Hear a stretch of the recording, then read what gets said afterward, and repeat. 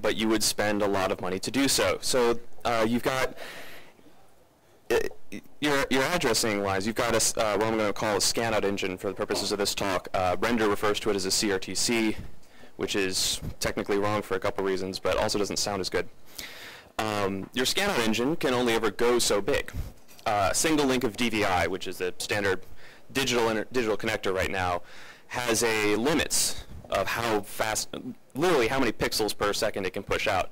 And if you do the math at 60 frames a second and 165 megahertz, the biggest picture you could put out there is about 1920 by 1200, which is why every single LCD maxes out at 1920 by 12. You can't fit more on the wire. But that scan-out engine has to walk through memory and pick pixels out of memory and try to get them into into DVI signaling format and get them out into the world. So as it's addressing through memory, it's generating these memory cycles. It says, well, there's clearly no reason for me to ever need to address more than 2 kilopixels wide, because I can only feed a single link of DVI, and that's never going to get wider than 1920. So, okay, I'll only put 11 address lines in.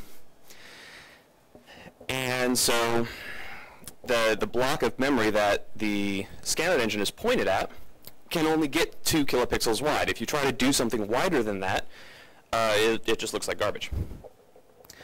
Similar arguments apply for the hardware-accelerated rendering. The 2D engine and the 3D engine inside the chip have coordinate limits for exactly the same reason. There's no reason to make them much more capable than you can scan out, because you couldn't see that image anyway. So why would you bother drawing it? The great thing is that all of these are essentially arbitrary. Often they're the same depending on the different subsystems of the chip, and sometimes they're not. The 2D engine might have a different limit than the 3D engine. Either of those could be different than the scan-out engine. The 2D and 3D engine can have different different coordinate address limits depending on whether it's on the input side or the output side. You might be able to source from a 4 kilopixel wide texture, but only draw to something that's 2 kilopixels wide. Tiled versus linear depends on the layout of the pixels in the frame buffer. Just show of hands, who knows what I mean when I say tiled? Okay, for the ones that don't, think of a normal frame buffer as just row of pixels over and over and over, and as you walk off the right edge, you restart at the left edge. Tiling is a trick to make them more spatially local what's temporally local. So imagine a checkerboard, and you go 8 pixels across, you restart at the ninth pixel is then 1 down from the one you started at, you fill in this checkerboard, and then you move 1 checkerboard to the left. This is actually really useful when you've got a pixel cache in the way, because now things that are local on your screen, like icons, are local in memory. Depending on whether your frame buffer is in tiled or linear format, you might have different coordinate limits for what you can do. The Radeon R500 can scan out up to 8 kilopixels wide if it's linear, but up to 3,968 pixels if it's tiled. Not 4K. I don't know why. I have a suspicion, but I don't know why. And sometimes they're just weird. The early Matrox cards had a coordinate limit on only the digital output route, where it could only go up to 1280 by 1024 because it was cheap. So the problem that this then causes is you have one root window pix map. That's where all your pixels have to go, which means that it can't ever get bigger than what you want to do with it. And if what you want to do with it is scan it out to the hardware, make it show up through these projectors, it's limited to what the output engine can do. And if you've only got one of them, and your scan-out engine can only stride up to 2 kilopixels wide, then the whole thing has to be 2 kilopixels wide. And that means that if you wanted a second monitor to the left of it, it's got to fit in that same 2 kilo. That's not the greatest thing in the world. That monitor right there is 1400 by 1050. These are running at 1024 by 768. I couldn't possibly fit them next to each other because 1400 plus 1000 is bigger than 2048, which is all that hardware can do. So multi-head doesn't actually work. You have these arbitrary limits that come in and break these assumptions. You want to be able to just plug it in and have it go. But we can't, because you only have one root window pixmap. We also, as a side effect of lots of horrible history, we size that pixmap once at server startup, because you don't want to waste memory. If you have a unified memory architecture like the Intel chips, then any memory that you allocate to the frame buffer you can no longer use for system memory, so you'd like to minimize this. I'm assuming that this is getting fixed by other people. Thank you. And we clamp, so this big allocation that we have for the root window pixmap, we clamp more or less arbitrarily to try to fit into all these constraints, and hopefully it works. Occasionally it's broken anyway, or it gives you really weird behavior when you do. The Radeon I mentioned earlier is a good example of this. If you try to set up two 30-inch monitors next to each other, that ends up being 5 kilopixels wide, but accelerated rendering stops at 4 kilopixels. Right. And so what happens is you can do accelerated rendering to all your off-screen pixmaps, because they're all small enough, but then when you try to copy from them into the front buffer, the accelerator can't do it. So we fall back to the CPU, and then we end up doing lots of bus reads, pulling pixels out, doing nothing to them, and putting them right back up. It's incredibly slow. And it's sitting on my desk at work. So we would like this to be better. So Shatter is this idea that I've been working on for a while, and that doesn't work, but is pretty close, where you can have multiple root window pixmaps, or any other pixmap. Ideally, I mean, imagine you have a big 8 kilopixel off-screen surface that you want to render to, and then you're going to bilinear downscale it down to make it look shiny and then put it on the screen. You can size them whenever you like, based on, assuming you've got a memory manager that actually lets this work. You can clamp them according to what the hardware constraints that you're working within are, but in principle, you're never going to notice. All of this just magically works for you, and it looks fast. So the idea here is the root window no longer has real storage. And as rendering comes in from clients, you get down to the bottom layer where you're just about to do rendering, and you say, wait a second, that's not a real pixmap, it's a virtual pixmap. I'm going to go look up this list of real pixmaps that are backing it, and send the same rendering back down to each one of them, and do the appropriate translation and clipping to make sure that that works. And then from the user's perspective, you'll just never know the difference, because you'll see both of them. And as an advantage, your laptop will work. Hooray. So X has approximately 4 rendering APIs at this point in time. We'll refer to them as Core X, which is the things that the core protocol defined back almost before I was born. Render, which is a 2D anti-alias alpha-enabled composition API. XV, which lets you do video, and OpenGL, which lets you do 3D. Core X is awful, but you have to keep it working because you did promise to be an X server. So those requests have to work. There are some ugly geometry primitives that you can use in Core X. You can do solid fills. You can do arcs that are aliased around the edges with really big steps, and it looks nasty. You can draw lines. You can draw polygons with winding rules. You can draw alias text. All of these are really straightforward to Shatter, because all you have to do as the request comes in is take a copy of all the arguments and translate them relative to the logical screen coordinates and clip and draw. So sweet, this should be straightforward, right? If the bad parts are this easy, then the good parts of X should be just as easy, right? It'll be fine. You need to take a little care when you're doing the geometry primitives, just because of the way the X server is written. When you get a polyline request passed in, the renderer assumes that it has the right to modify those bits to say, here's where the line starts and here's where the line ends. And we do, in fact, do this. So you have to copy it aside before you hand it down to each one of these backing pixmaps. But it's memcopy. We know how to do that. Copying is where it starts to get hard. Imagine you've got 4 screens like this, and you're going from, you've got a window over top of them that's your blue rectangle, and you want to copy it into the green rectangle. But that's where all your bits are. So you have to be very careful about doing this and walking these in the correct order to make sure that you don't clobber some of the bits that you're going to try to copy out later. If I started copying from here, you know, find all the bits in this pix map and try to copy them out, then I would copy down to the right, and this little strip would end up here, but now the pixels that were there are gone. So I've lost data, so I can't do it. So you have to be careful to start walking these in the reverse order. You find out which one's the more axis major direction, walk it in that order first and then the other order second, which means you have to write essentially a 4 arguments greater than or equals, which is pretty straightforward, but you can do it. Does the protocol guarantee that the root window is lossless? The root window, it doesn't, but you would really like to, the question was, does the protocol guarantee that the root window is lossless, that pixels that you put there stay there? And the answer is no. It is a completely legal move to take all rendering that happens to the root window and throw it away. That's fine. That's the problem. But we know what the problem is with generating expose events. They are incredibly slow.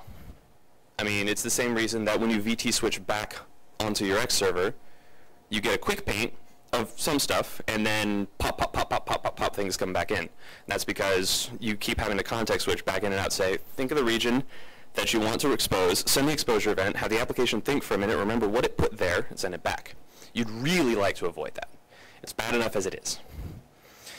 So yeah, we could just blow the bits away. You could do the easy bits. I was thinking with that state within one of bits map. Right. The one that overlap with Right. which I think is what macros used to do. But Yeah.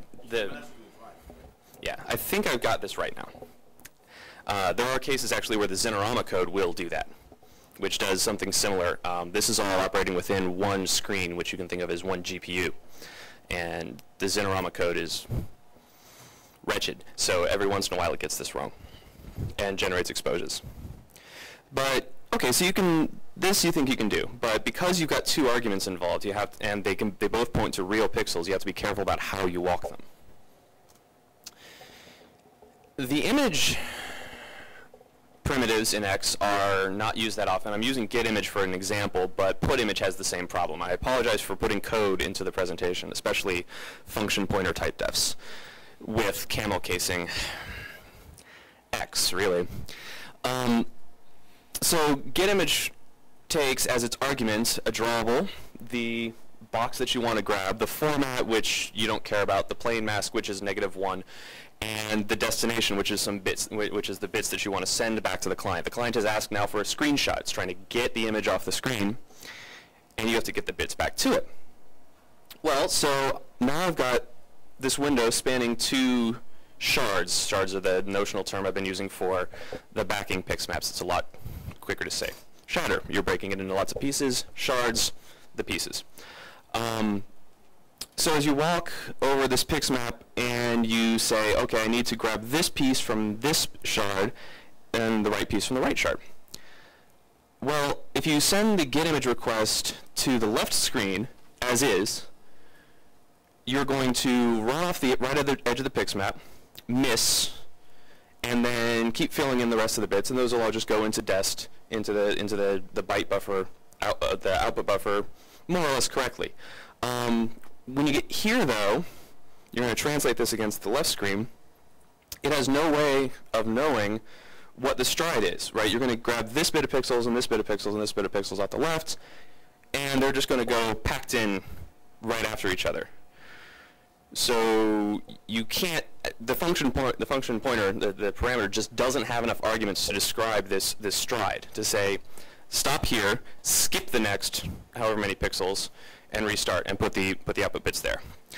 So you can do it, but you have to change all the colors of getImage and putImage to do this. It's workable. The other thing you could do is you could generate a lot of getImage or putImage requests to each backend screen and say, all right, well, I know I got this big request up front, but I'm only going to put this span, and then the one below it, and then the one below it, and then the one below it, and just walk down.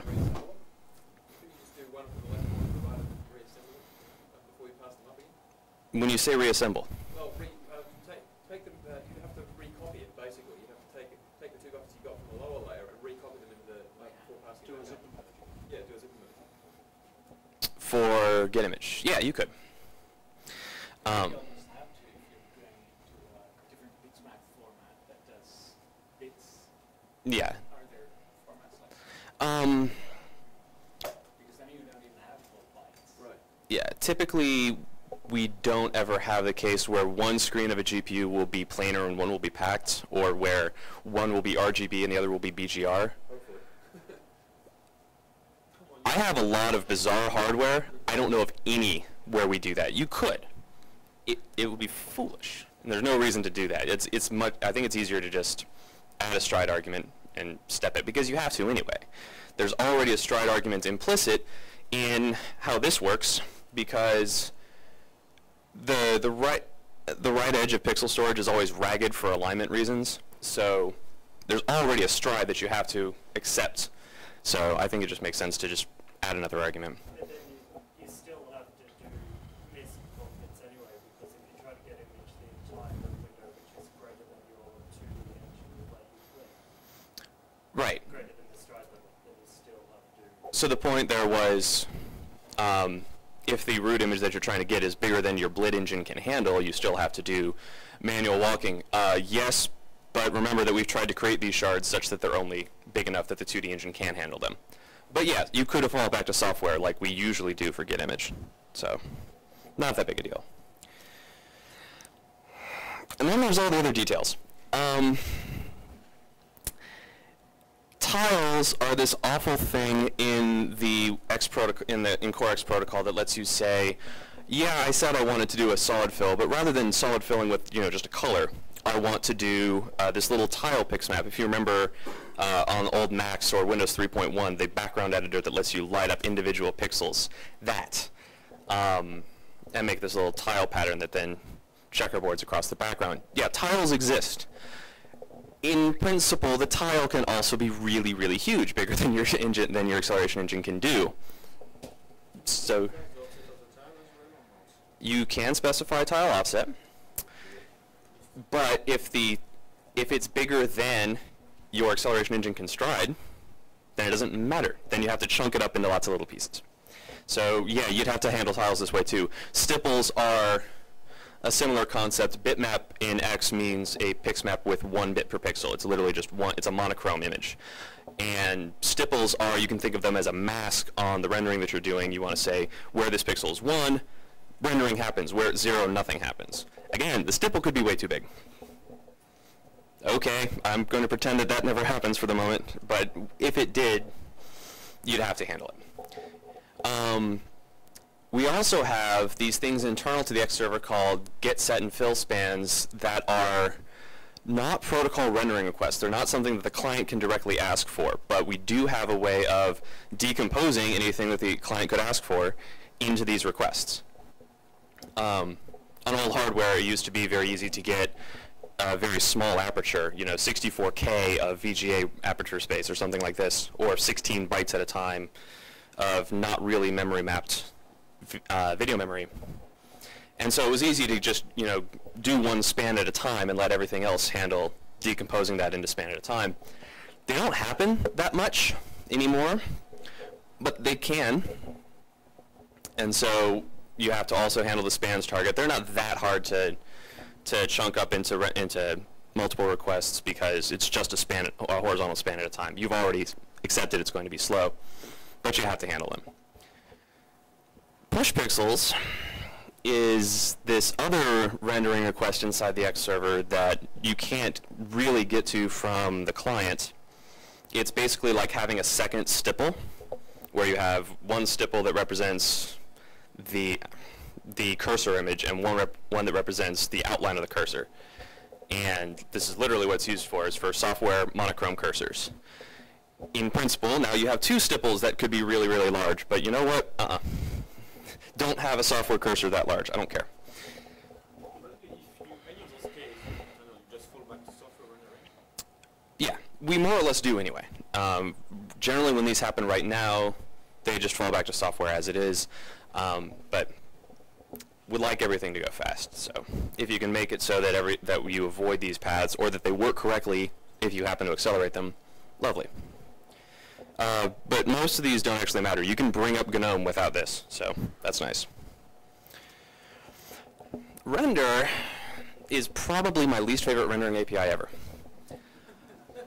I've stolen one of Carl's slides from ages ago and rotated the color so that it shows up, but this is basically what render lets you do. Render lets you take a source image, happens to be a solid color here, and you in that with a mask, which is now this full alpha channel, 8 bits of alpha that lets you specify transparency. So everywhere you're inside the mask, you kind of cookie cutter that out and then paint it onto the destination according to some blend mode that's all the possible ways that you can use alpha factors to combine pixels from the source and the destination. Great. Ternary operations. 3 things that you have to walk, and that could all be bigger than, that could all be split up into multiple shards, so if you cross shard boundaries, you need to make sure you hit all of them. Okay, we can do that. It's pretty straightforward, except for the cases I'm going to talk about in a second, where, you know, as long as they're all untransformed and straight and just kind of going straight through, then it's all easy. There's some geometry primitives that come along with render that lets you, basically makes it easy ways to build masks. So you can do trapezoid and triangle rendering and build up this mask that contains the outline of the thing that you want to draw, and then blend that with your image and, you know, cookie cutter that with your image and blend it through. Those are pretty straightforward to chunk up into bits, the same way you did with the CoreX rendering primitives. There's also a glyph cache that lets you upload a single shared copy of a font with all the glyphs pre-rasterized at a given size and share that among multiple programs so that you don't have one instance of it for every process, every GNOME terminal process, every Firefox process. This is okay as well because the glyph cache ends up usually being sufficiently small. It's only the 1 pixmap. But when you do glyph operations, when you pull from that glyph cache and use them as the masks that you use to draw fonts, then you have to be prepared for the destination may be shattered, may be broken up. So you have to walk over that too. Oh wait, all the other things that are wrong with render. Yeah, it's a centenary operation. It has 6 operands. You can, there's this feature in render that lets you specify the alpha channel of a picture independently from the color channels. So I don't think they're even required to be the same size. Which I don't know really what that would mean, but you could have now these 6 masks that you have to walk in, 6 pictures that you have to walk in parallel, making sure that they're all chunked up correctly. I actually had to look up what the word was for take 6 arguments, because I wanted to use it. The source and the mask operands in the last slide are allowed to be transformed, and this is where it gets really nasty. When I say transformed, I mean you can think of it as deforming it. You're rotating it, or you're doing a perspective skew on it, or something like this.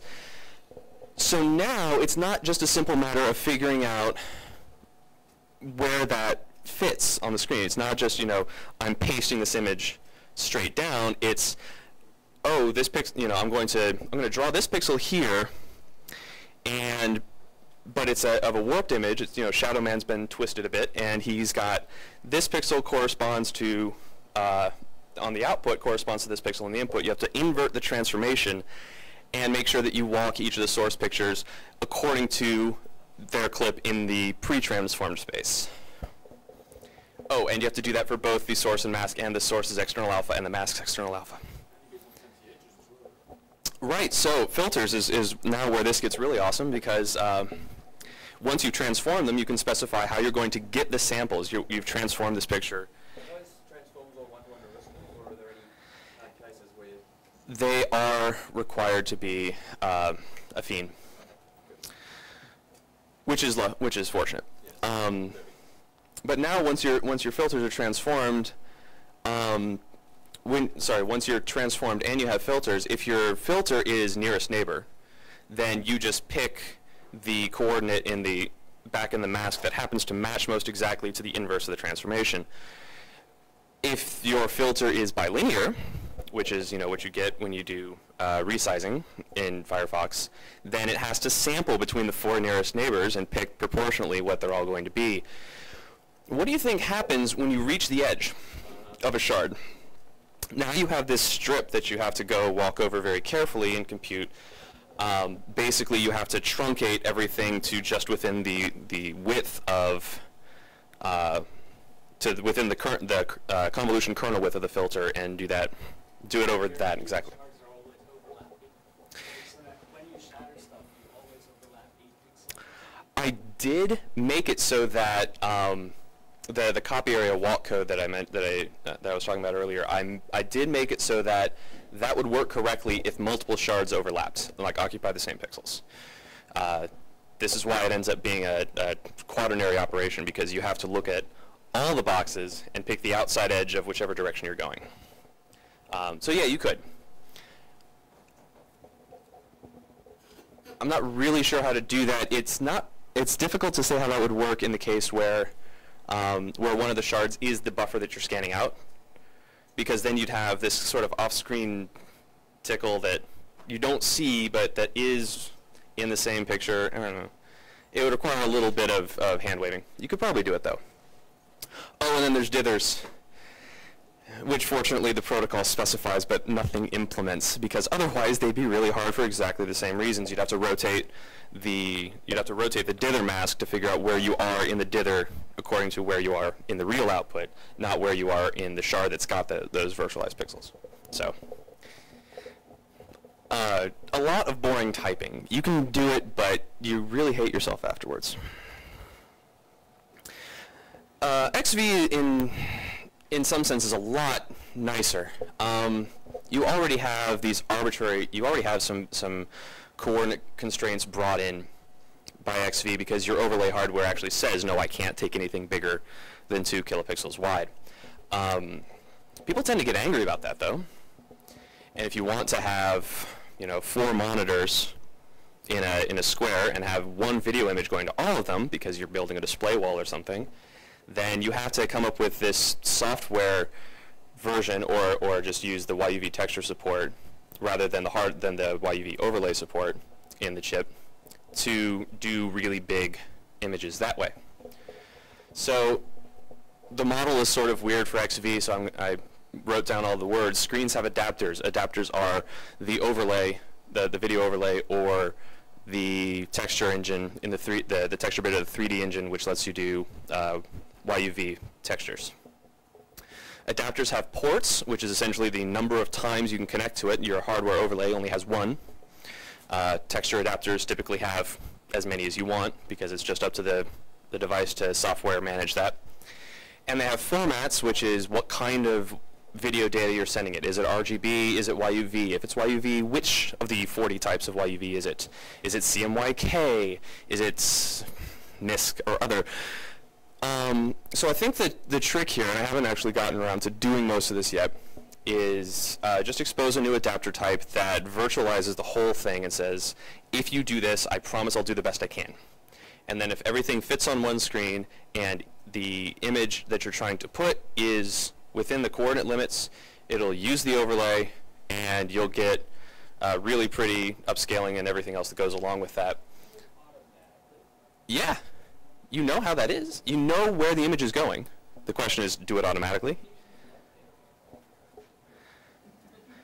Applications really can't get it wrong in this sense, because we're the ones in control of the clip list. MPlayer is not going to say, I'm at plus 100, and I'm 100 pixels wide, and therefore I want all of my pixels at plus 1,000. It's going to put the picture inside its window. It's going to put the YUV image inside its window. So you know when you're entirely on one CRTC. Sure, we might know when we're you can get this right and just have applications not have to care. And then if it gets too big for the overlay, or it crosses CRTC boundaries, then you split it up and use the texture engine. Yeah, okay, you can do it. It's essentially no more complicated than the put image case I described earlier. There's also a get image path for this. Did you know that X can be used as a video capture API? Please don't. We do actually have a driver to do it. There's the V4L driver will let you do this kind of capture. Yeah, you can fix that too. You can actually use that on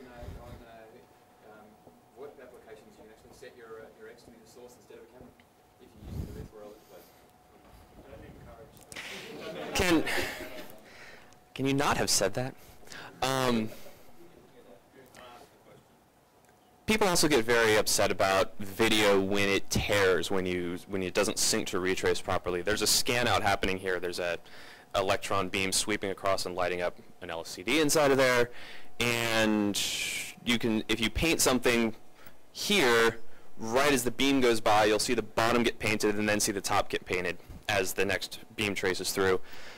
People get really angry about this in video way more than they do for their desktop, way more than they do for 3D games. So now you have to handle syncing to retrace for all the emulated video surfaces that you're constructed, but you can do it. It's just a lot of boring typing. So then you get to direct rendering. Direct rendering is this idea where you give the X application permission to talk directly to the graphics card, and you work out some handshaking for, I'm going to own this area, or I'm going to own these objects full of pixels, and then please make them, let's not step on each other. So now, as windows float around, you have to update where they are, and you have to communicate this to the client somehow. And now you're telling them this additional bit of information, which is that the root window isn't just one thing, it's lots of things. But this actually ends up not being too bad, because OpenGL is a little bit more pleasant in this regard. Basically all you're doing is building up a display list full of commands that you're going to send to the 3D hardware, and you just hold on to it, and you do it anyway. And then as you get to a synchronization point in OpenGL, which is an explicit flush or swap buffers, or where you're swapping the image you've rendered to the front and making it actually appear on the screen, that's sort of the implicit point where you actually dispatch the rendering to the card, and then it goes and does stuff. So at that point in time, you just do it twice and change your clip and your viewport to match for each of the two blocks that you've got, each of the shards that you're rendering against. Right.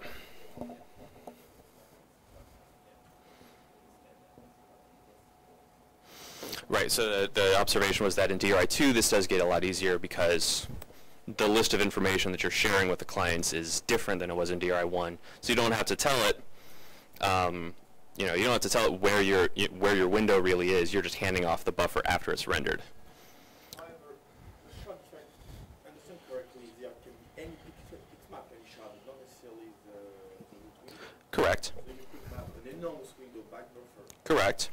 And as you drew to the back buffer, it would have to be done multiple times, and then you would do multiple swaps to the front. So you still do need to have the shard that's going to the front, despite the fact that DRI2 always Yeah. You do have to tell the client about the list of shards it's rendering to, but you're going to get that in some sense from the DRM device, because the DRM is the thing that knows that's where you've got these bits. Again, sync to retrace is hard. Again, there's this direct pixel API that deals with the front buffer directly that you have to do explicitly by manually walking each of the ones, and then, yeah, you knew about that. It's the same thing as put image and get image before. You can also just punt, because GL lets you say, no, sorry, I can't do that. It can say, nope, sorry, my textures are only going to be this big. I can only draw to a surface that's this big, and you get to suffer. If that's not as big as you wanted, then too bad. Yeah. Sorry? How do the apps cope with parties with such nodes? So the question is, how do the apps cope when this happens? Where what does it do when it runs off past these limits? They'll make a window that's too big, and then they'll only get their rendering into the top left corner of it if they don't check. This is probably a stupid question, but why do you really want to expose like one root window that is multiple shards? Wouldn't it be nicer to most people want two separate windows, and that would be two shards with no overlap, and just make it so that there's empty space in between them, so you can never have the situation where if you move a window, Yeah. there's this empty area where it's between two windows. The empty space isn't the problem. No, but so that you never have something that actually crosses between more than. Oh yeah, we have that mode already. That's Zaphod mode, and No, people don't want that. People get, I mean, I could get dual display to work on my laptop, and I wanted that, and I couldn't get it to work just because of the Linux. yeah. Maybe that was just, this is a year ago. Yeah, there are use cases for both. And when you're using Zaphod mode, you do get this kind of for free, although it splits it apart at a different layer of dispatch.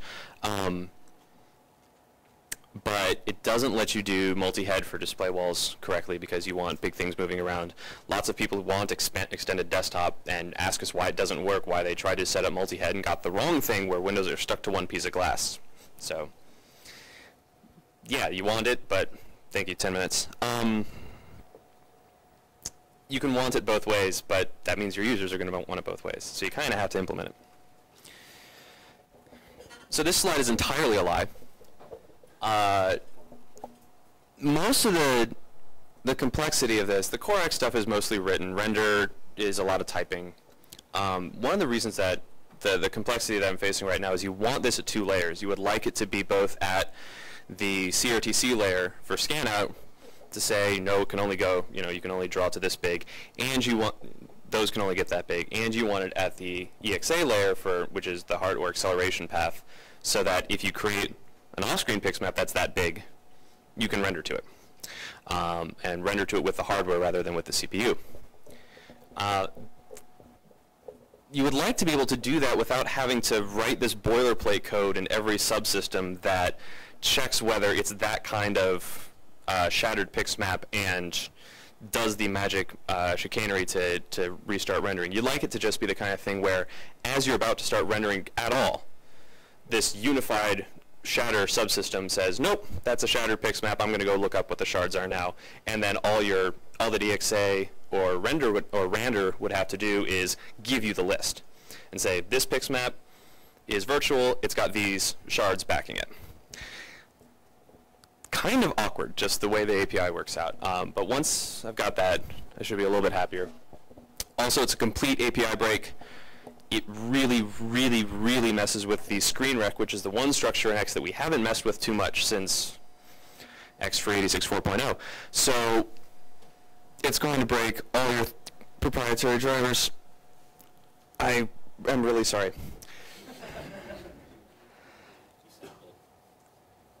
Well, yeah, they're going to complain. I'll just have to tell them about the joys of freedom. So it's a work in progress. I would certainly appreciate anybody who thought this was interesting and wanted to take a hack at it, because you can get the code. Really, it exists, I promise. And I'm going to be continuing to work on it for probably the next at least the next 6 months. Probably going to try to get into Xserver 1.7, and life will be wonderful. So I have 15 minutes left. 5 of my actual talk time, and then 10 for questions, but I'm done. So, do you guys have questions? Yes? Around this, you've been referring to it as being one graphics card. How does this, do you want to add 2 graphics cards? That is an excellent question.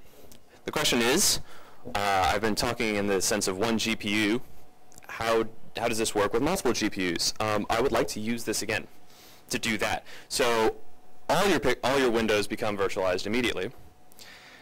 And as rendering comes into the top, you figure out, oh, it's on video card number 1. I'm going to send rendering there.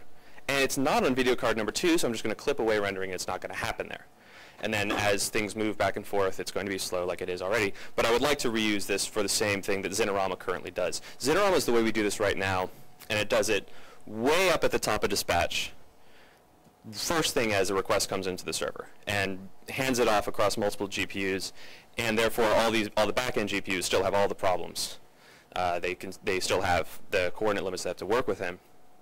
So I would like to reuse this this redispatch layer every time I get the opportunity. But you get it for free pretty much, because there is no reason why shards could be on different video cards. In fact, they're effectively different rendering backends. Right. So you basically get all of that for free once you get it working. There's almost for free. Yeah, but you are.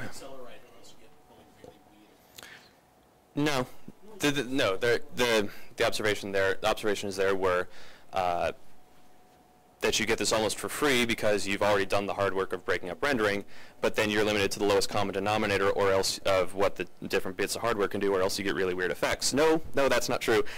When we do Xinorama, we essentially ask each of the backends what they're capable of, each GPU, and only expose the common subset. So nothing goes wrong. Also in the sense that the different backends, one of them could be really nicely accelerated driver, and one of them could be VESA, which has to do everything in software. So everything has to work in software anyway. So when the driver fails and says, nope, sorry, my 3D engine can't do that, you're just going to fall back to software. So there's no problems at the edges, I hope. Daniel. When you said 1.7, were you hideously confused and instead being 1.8? I don't know. Did I mean 1.7? I don't know. When is 1.7 scheduled, Daniel? August, July? I don't know. I might be able to get it done by then. I'm a lot happier with it now than I was when I was working on this 4 months ago. So, James? I know you probably just been focusing on Linux stuff, but does the Windows and Mac OS today, do you know if they do this kind of stuff internally, or do they just sort of crap out? All Mac OS used to do that. Sorry?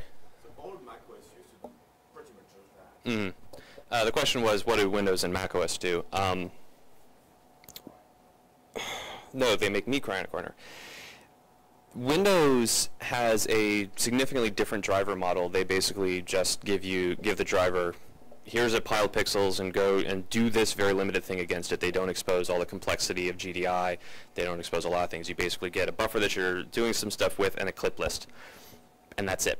So I suspect that they don't do this though, because most of the complexity for this would actually be handled in the ICD, in the driver that's installed from the vendor, and most of them are probably going to be like, oh yeah, well if you want to do 4 NVIDIA cards in one machine, they got to all be NVIDIA cards, and they all have to work together, and they probably have to be within the same family generation, and.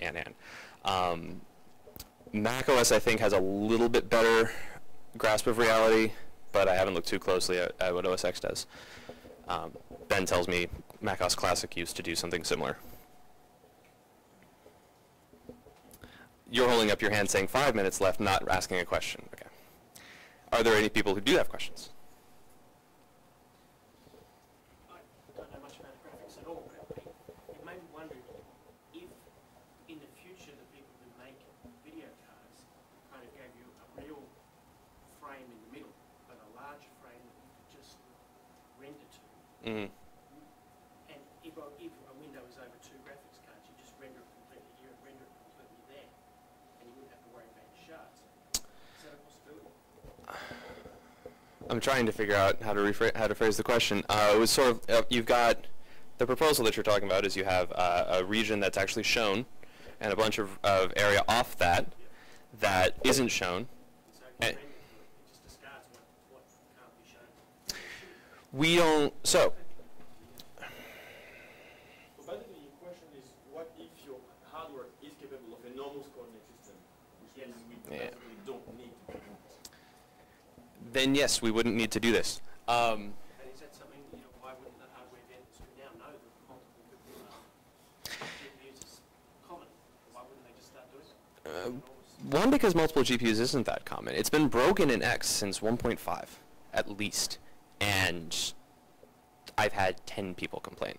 Nobody does it. The people who do it are using NVIDIA's driver, and NVIDIA's driver has it working, but Isn't there like a very small number of laptops that use both the internal and the secondary at the same time? not simultaneously. Okay, I thought someone was playing on that. There's a way to make them switch, but no, there's no laptops that do both at once. Except for this USB.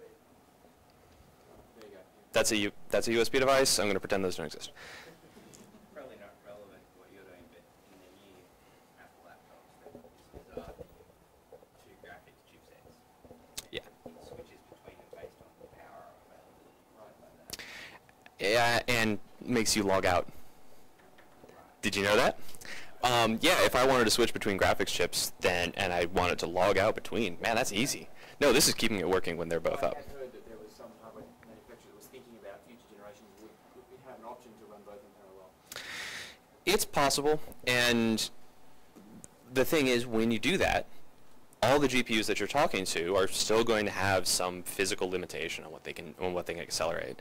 The question that you asked earlier about what if you had this big logical rendering area and you could just clip away bits that didn't matter to that. Yeah, we've got that. That's not the problem. The problem is that the thing you're trying to render is bigger than the box it gives you.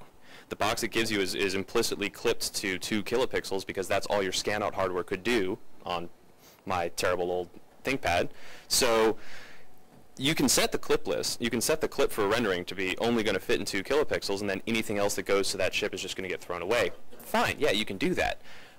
But you want more out of the chip. You're asking for more out of the chip because you want that plus this other external display, and you can't fit both of them in the same box. It's the box that it gives you isn't big enough. So yes, good idea, but it's already there and it's still broken. I hope I explained that well. Are there any other questions? Then I have to thank you all for coming out because this was lovely. And I can't believe you listened. Have a thing. Thank you very much, Adam. Thank you, Kristen.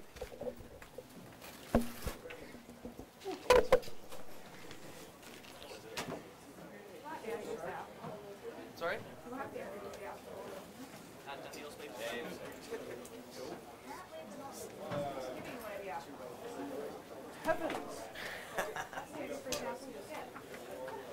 Good stuff.